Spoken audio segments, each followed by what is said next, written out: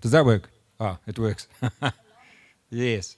I just want to acknowledge the folk who are joining us live um, on YouTube from around the world. It's good to have you with us. So I just would like to explain the practicalities. We've got a simple welcome from me, and then I'll be reading a poem. We're going to have a slideshow with some pictures and some music. There'll be a time for tributes. Various people are going to be speaking. I'll speak a blessing, and then just a simple closing statement. So quite simple, quite relaxed. And I want to say at this point that tears are welcome. We bring our emotions, we bring our memories, we bring lifetimes of experience. And so feel free to express your emotions as you need to.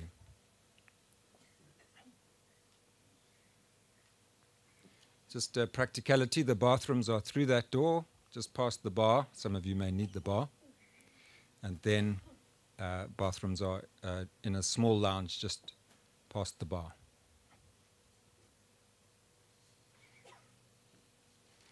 So times like this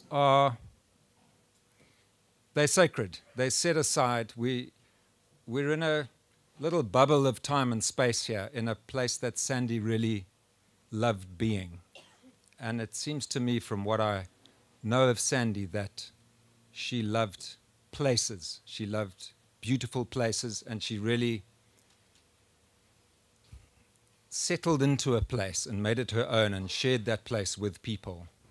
And so I think it's appropriate that we're in a place that Sandy loved very much. So we're celebrating Sandy's life. We're honoring her and the particular kind of person that she was.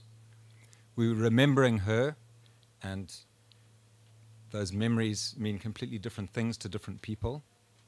And we're giving thanks. That's really our focus today. So I'm going to pray just a very short opening prayer. Comforting and compassionate God, be with us all as we suffer this loss and ache with the pain of grieving. Give us a glimpse of the way it will be when love will never be taken away, when life itself will not be diminished, and when all that we hold most precious will live and remain with us forever. Amen. So on the back of your program is a poem which just seemed to be most appropriate for this particular time. I'll read it. Under a soft blanket of fallen leaves, safe in the hush of the whispering trees, I have come home. My time here on earth is now done.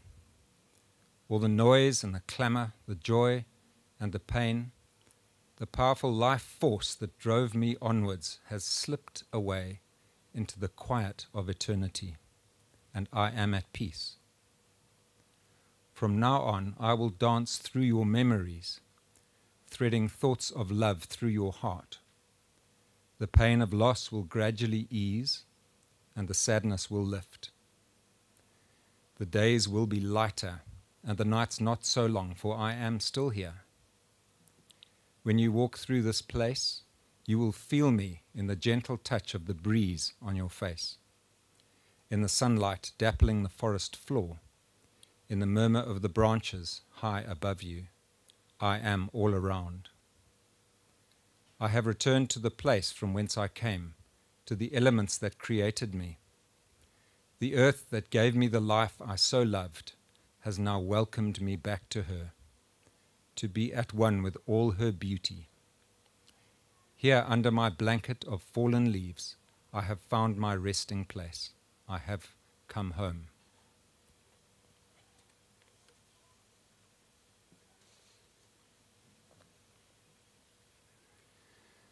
So we're going to look at some pictures of Sandy and places that she found deeply meaningful. And we're going to have a couple of songs along with those, and those words are in the program. And you'll find certain words in these songs will stand out to you, and it's good to linger with those and just dwell on the memories that they hold and the happiness that that means to you.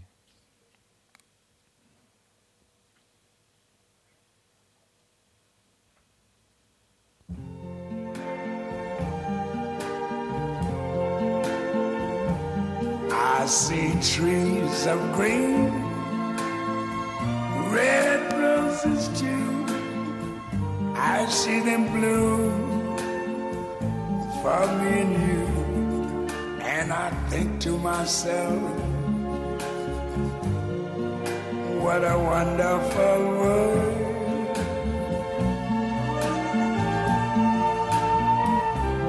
I see skies of blue, clouds of white, the bright blessed day, the dark sacred night. And I think to myself, what a wonderful world.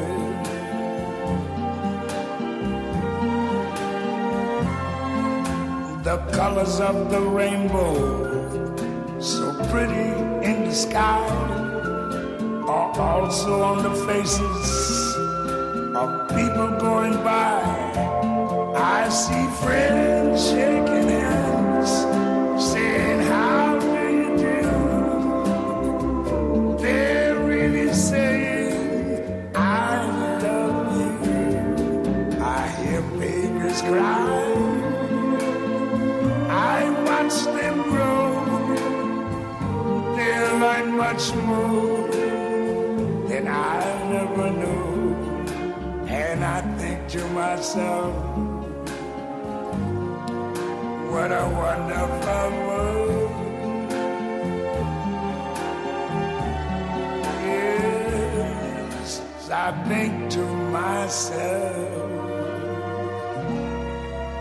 what a wonderful world.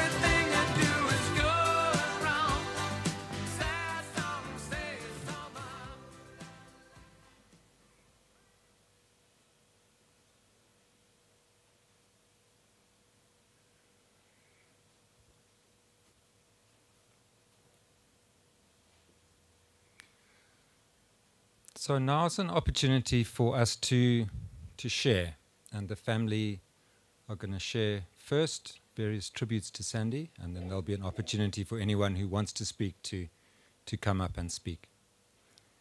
Just to set the scene, I suppose, I've noticed that the mountains are central to Sandy, a fierce loyalty to her family, and I can see that here.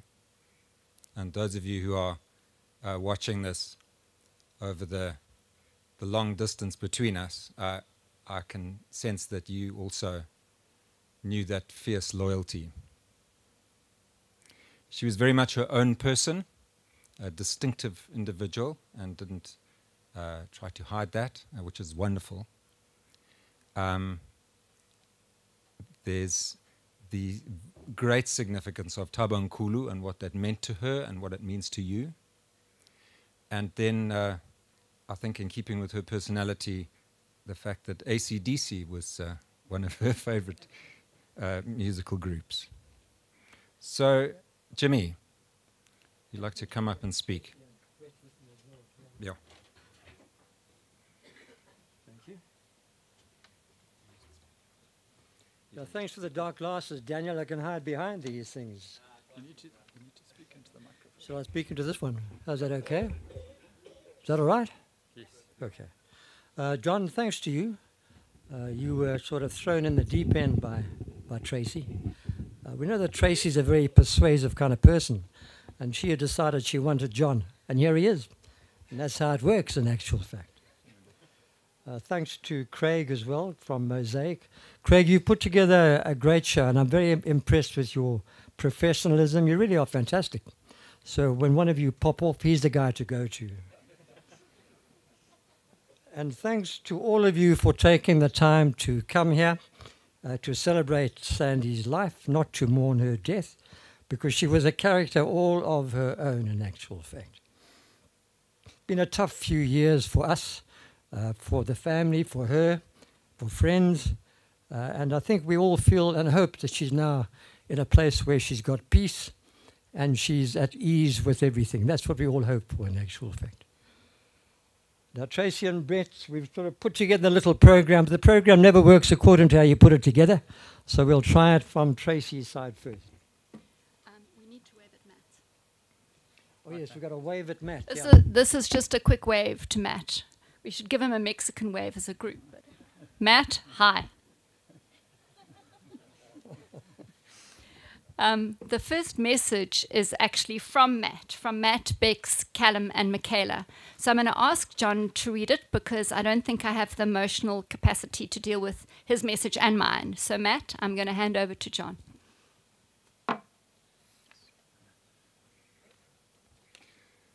So this message comes from Matt, Bex, Callum, and Michaela. Mum, I'm truly grateful and privileged to have you as my mother. The love, support, and encouragement you have given me, I have taken everywhere with me. Thank you. I have many fond memories of our time together, either sharing your love of nature, walking, or singing songs in the car.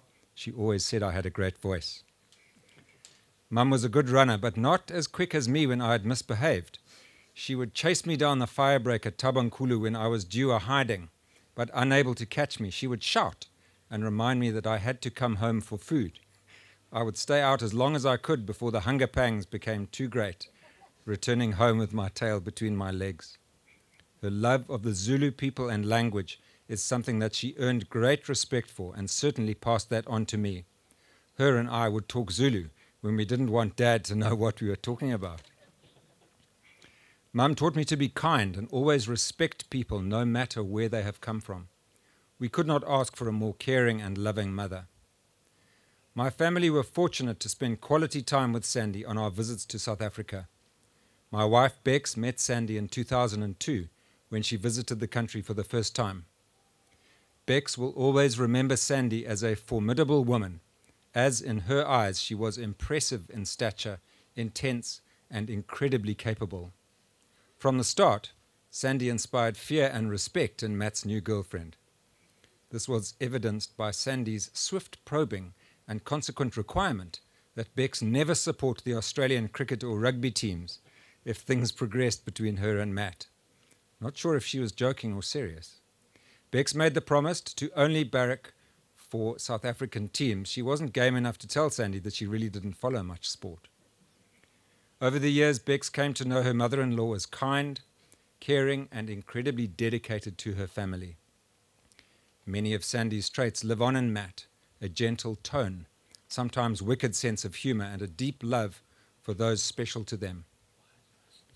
Matt and Bex's children, Callum and Michaela, were able to forge a special bond with their South African grandparents, even though they lived so far away. Their gran impacted each of them in different ways, as she shared her love of the Zulu language, animals, and drawing. Michaela holds special the times her gran would sit with her to draw. Sandy was incredibly talented, and they would talk about animals. Gran read to Michaela and introduced her to the story of Tippy, a girl who grew up in Africa surrounded by wild animals and who had a special bond with them. Sandy's love of South Africa and the Zulu language was passed on to Callum from a very young age, when she would quietly speak to him in this foreign tongue. She brought him toys from Matt's childhood to play with, let him climb the tree in her yard like a monkey, and listened patiently to his crazy ideas and stories.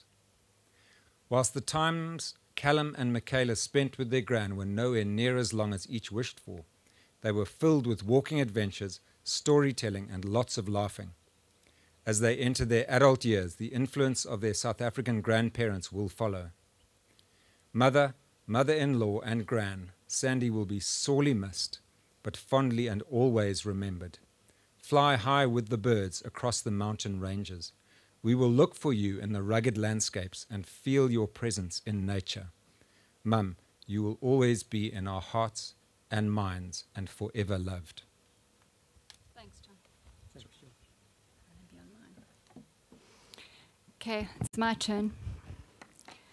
Not sure how I'm going to cope with this, so bear with me. Charlie, don't you want a seat? There are lots here, hey? Okay. Sorry, I'm just dealing with a bit of technology here.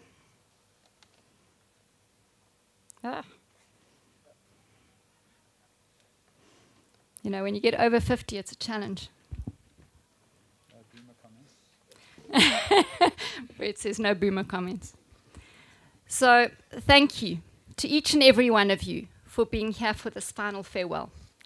And I know that all of you have your own special place in my mum's heart. So thank you, every single one of you. Not everyone who wanted to be here could make it, and Matt in particular was very sad that he couldn't join us. Thanks too to my dad, who has been with her every step of the way over this journey. Thanks, Dad. Now I need my glasses, the writing's small. I've missed my mum for a number of years now. However, the finality of her death is still just incredibly difficult to deal with. She was the best mother I could ever have had. I always knew she would be there for me, whatever I managed to get up to, and I managed to get up to a fair amount. She took on the role with a total commitment to loving, protecting, and caring for us. As mentioned by Matt, she loved drawing, walking, reading, and just spending time with the people that she loved, which included most of you. Her happy place was the Drakensberg and living at Tabankulu. And although she was a self-declared hermit who avoided social occasions, if you got her there, she was the life and soul of the party. She professed to hate cooking, although she did plenty of it with exceptional skill. I actually remember her hosting a dinner party where she managed to create like 6 different vegetable dishes, along with a main, a salad, and one of her incredibly legendary desserts. It has been absolutely awful to watch her lose her ability to do all of the things that she loved over the last few years, even the things she hated, like cooking. She's lived a life she would have hated, with a passion that only she was capable of over the last while. During this time as a family, we are incredibly grateful to the carers and the sisters and the staff at the care centre at Amber Valley. They've just been amazing. They gave so much of themselves to look after her. And everyone who knew her well, which is all of you, will acknowledge how difficult she was capable of being. So it couldn't have been easy for them. And so we have arrived at this point. After a lifetime of having a mum, she is gone. So what remains are wonderful memories of so much that I will cherish until my time comes. So rest in peace, my darling mother. No other time have those words seemed more profound or meaningful.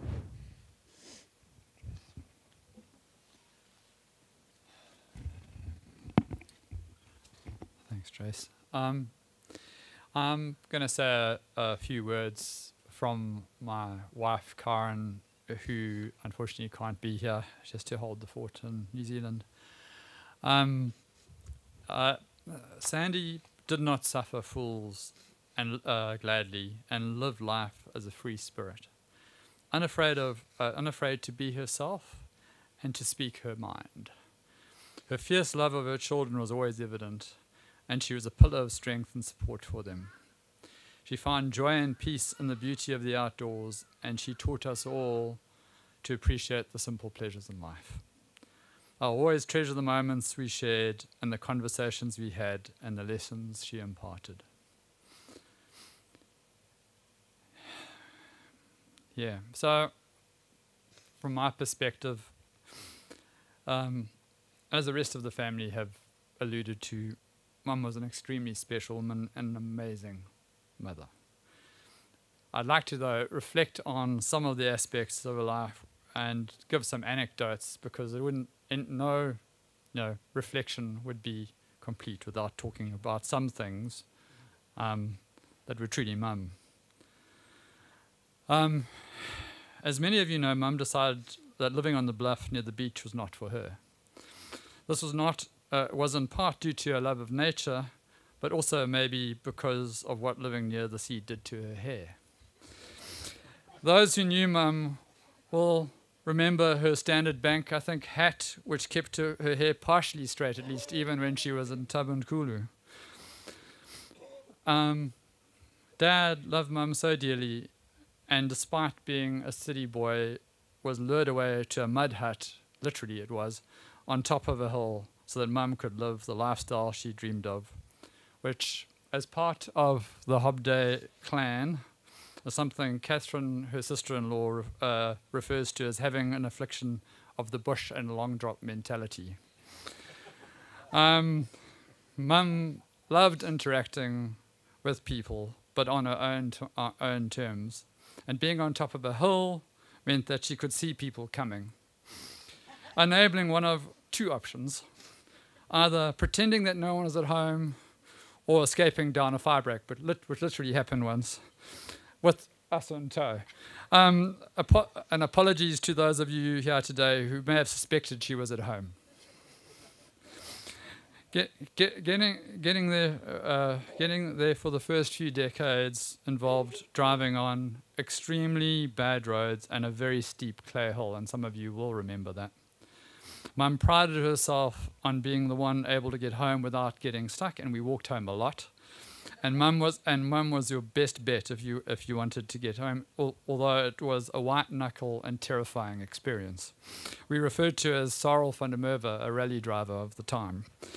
One of our favourite activities with her was picking mushrooms on George's, and eating these involved some trepidation. As you know, wild mushrooms can be a bit dodgy. Mum would sniff them, inspect them, setting aside the suspect ones, and then cook some, and then eat some herself, and then we were good, so we could eat them too. And Dad was sometimes threatened with getting a poison having at the time. Ultimately, my mum was certainly not a run of the mill or conventional. She lived her life on her own terms, and we all will miss her dearly. Thank you. So, that's it from us. Who would like to come up and actually say a few words? Okay, all right. And Daniel, okay. Thank you. So I haven't prepared anything, but I kind of feel like I have to say something. Sandy was like another mother to me. And when my mum moved overseas, Sandy just stepped into that gap and was there in a fairly tumultuous time of my life when I was young and wild and pretty crazy. And I always felt like I could tell her absolutely anything. There was no judgment, just always complete acceptance and love. A very fond memory that I have of Sandy is racing. I mean, a lot of the memories are things that have already been shared, but one in particular is racing along in her little yellow Fiat on those dirt roads, hell for leather, with AC/DC blaring, and Sandy singing at the top of her voice, saying how terribly she sang, but actually she didn't sing so badly at all. Another really, really special memory is her chocolate eclairs, and both my sons will attest to the fact that she's ruined chocolate eclairs from anywhere else because there's just nothing near as good as Sandy's. And then more recently, before Sandy went into the home, my mum, Ingrid, and then Guy. I feel I have to make mention of Doris, who was also just very much part of Sandy and Mum and Ingy and Russell and Keith's growing up years. She would have loved to have been here too, I know. And we would all go and have tea at a nursery in Pietermaritzburg. Guy would get there in the taxi from Mpolweni, and we'd pick Ingrid up in Maritzburg, and we'd all go and have tea, and I would sit there while the three sisters and Guy Kulumad isiZulu, just like they were having a conversation, and I would be none the wiser in terms of what they were saying, and just the looks on the staff's face very often was absolutely priceless. We'd all end up having conversations together. So many beautiful memories. Tabankulu was also an incredibly special place, and many times I can remember going and staying there and just feeling like that was a sanctuary. And again, Sandy just welcomed me in with open arms, and yeah, just really, really special. So that's it. Daniel.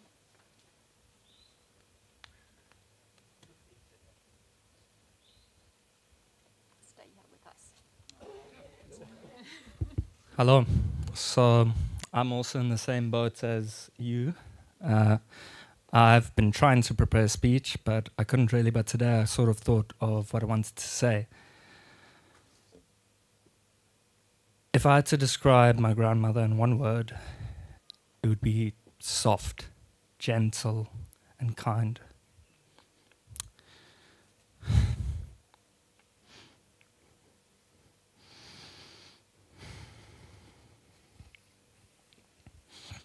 It's been a long time.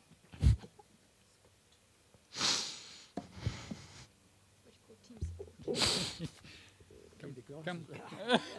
Good idea. It's been a long time since I saw my grandmother, but we still have so many fond memories. Be there with you, Alex, walking together around Tabankulu, around the Ambers, picking up stupid fucking mushrooms.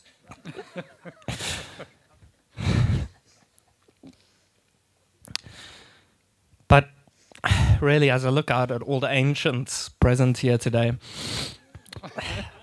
There we go. I want to show you, I want to demonstrate something about Gran, which is that, from what I've heard, she never changed. She was kind, she was soft, and she was gentle from the start till the end.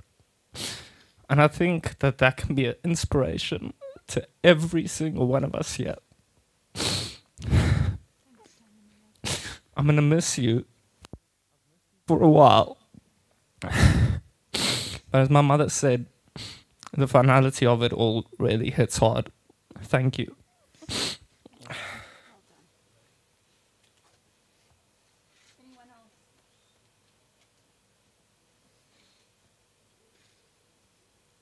Anyone else want to say something?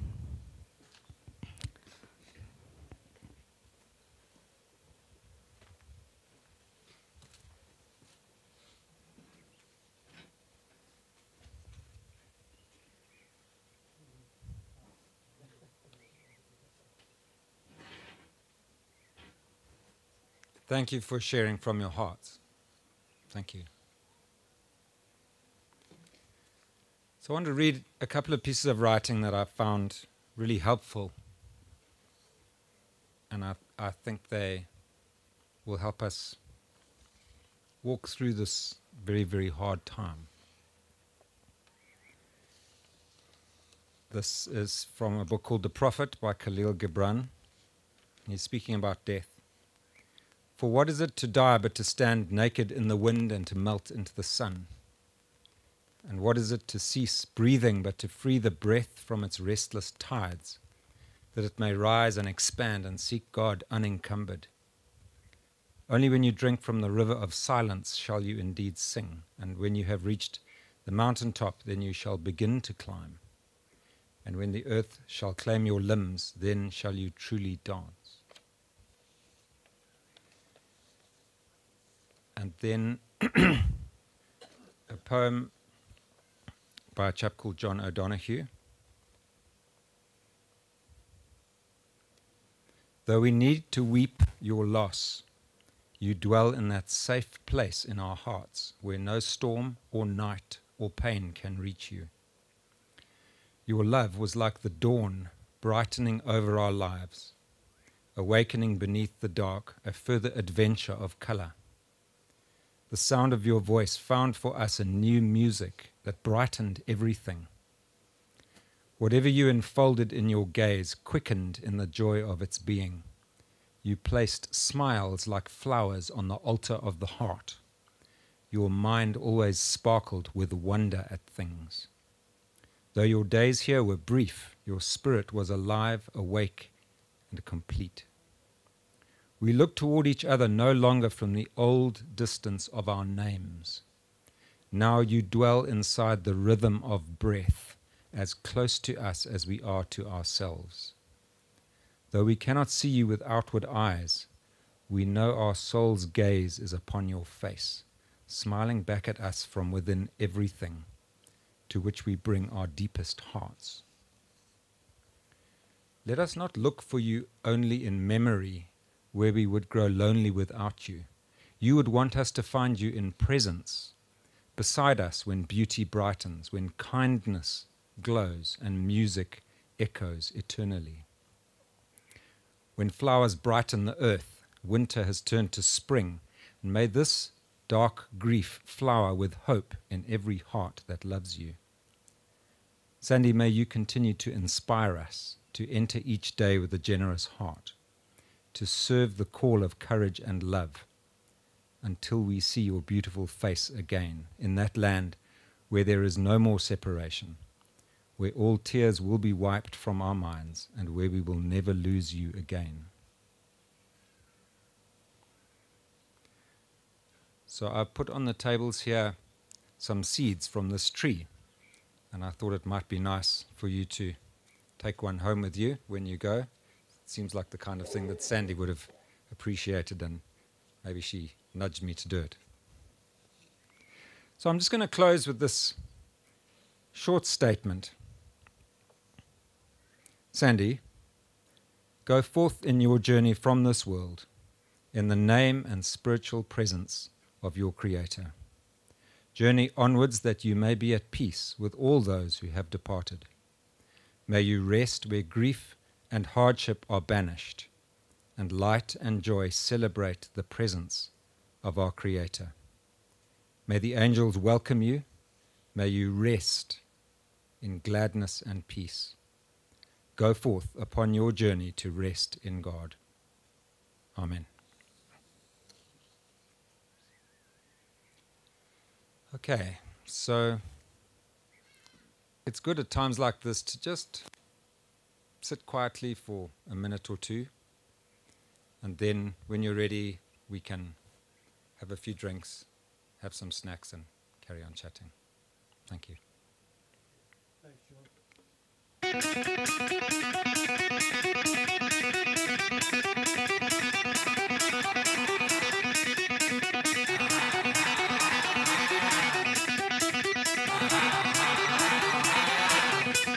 Thank you.